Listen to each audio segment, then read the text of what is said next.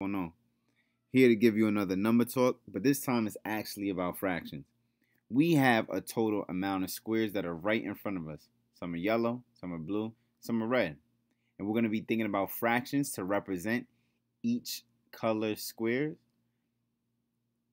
out of how many squares there are in total. So I want you to think right now about how many squares are yellow out of all of the squares that you see on the screen. Think about it. Now, I want you to think about how many squares are blue out of all of the squares that you see on the screen.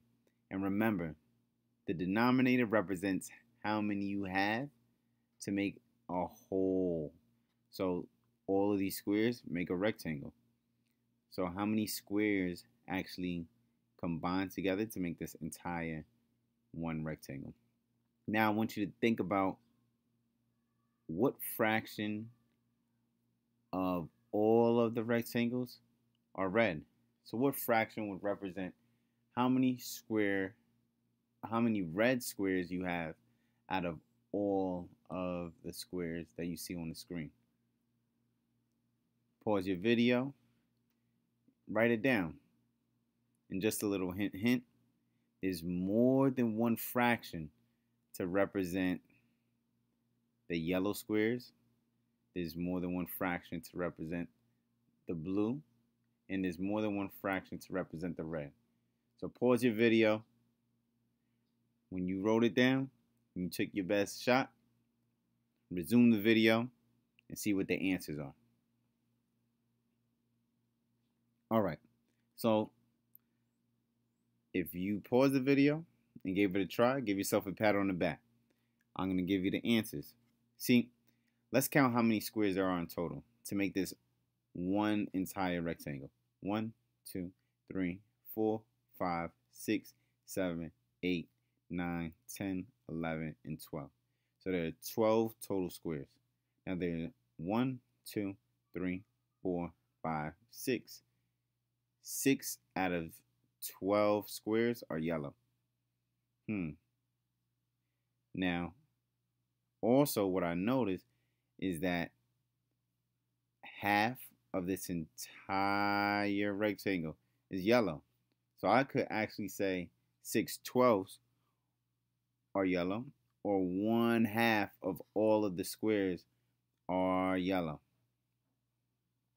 Now, if I decide to look at the blue squares and I want to determine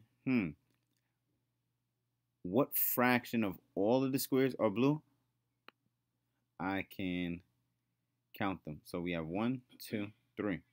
3 out of 12. Another fraction would be if you looked at it like this. Let's say we looked at the columns. We have 4 columns. Oops. We have 4 columns. Let me change the color.